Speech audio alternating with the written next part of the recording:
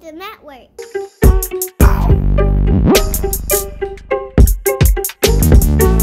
Right to that. What are some issues that you feel that you find when artists are running their campaigns? You run into a lot of artists who are asking questions and things like that, but I'm talking about not even tactical, but more so the habits, like bad habits and just philosophy that keeps artists from understanding this is how you're supposed to be thinking to actually run a campaign. And once you understand this way of thinking, then you can learn Facebook ads, you can learn YouTube ads and execute them, right? And not just watch a course, but actually execute it.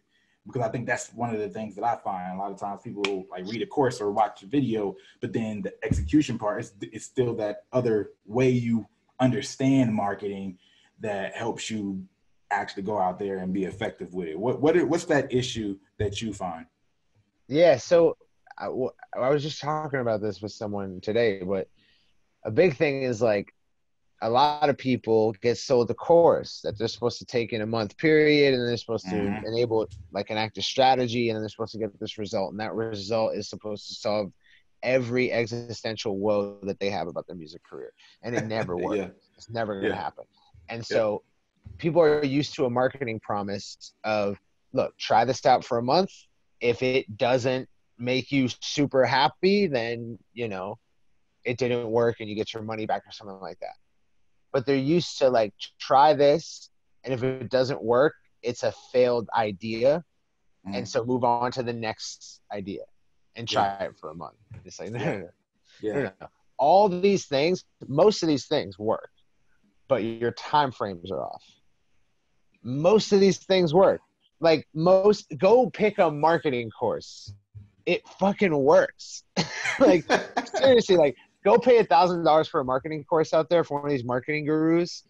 It works. Is it worth $1,000? Probably not. But it works. You know what I mean? Yeah. It works. And so it's usually not the course. It's usually not the strategy, because the people who sold you the course are smart enough about marketing to have used marketing to sell you a course. So they know what they're talking about to a degree, at least to some degree, but they're making a marketing promise that's invalid, which is, I think the marketing promise should always be, if you come take this course and you decide now is when I activate and I begin my life of trying my ass off at this thing, this is when I start, this is hardworking me all of a sudden, this is how I'm going to live the rest of my life, and you dig in and you keep doing what they're telling you to do, and you tweak it and you dial it to your situation until you get it right, and then you scale it and you realize what's wrong with that, and then you reinvent it, and then you come back, and you will succeed at that.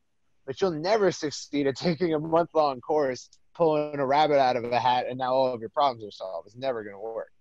So I think the marketing promise is off. I think that's people expect that if a system doesn't work after they give it a solid 2-month shot, that the system's wrong. It's like, no, the time frame's wrong. You have 3 years of hard-ass work before you're anywhere where you can kind of look down and be like, oh, shit, I'm pretty high up now, you know?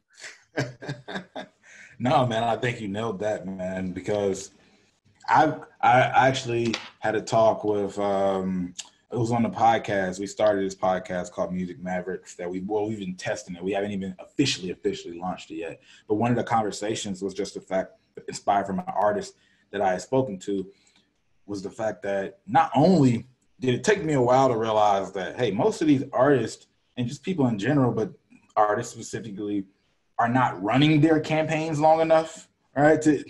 But then also a lot of people aren't even preparing long enough, like the amount of assets and things that can go into it to even have a full campaign. You don't even have enough content to have a full scale campaign or rollout. And it takes months sometimes for these people who don't already have a system that you like already have my graphic designer. Like, so some of you should be spending 3-4 months probably planning out a campaign.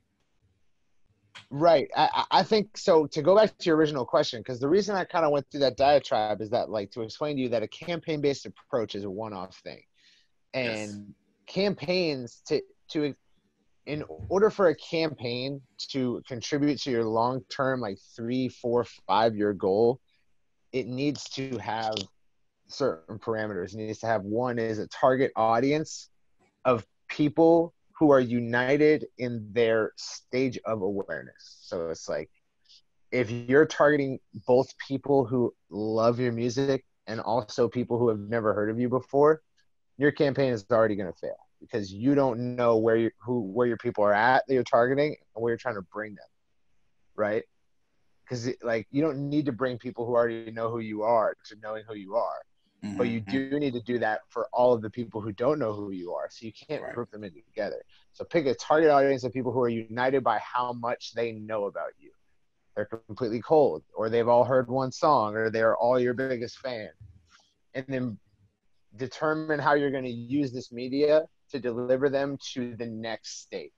So if it's like they don't know who you are, let's take them to aware.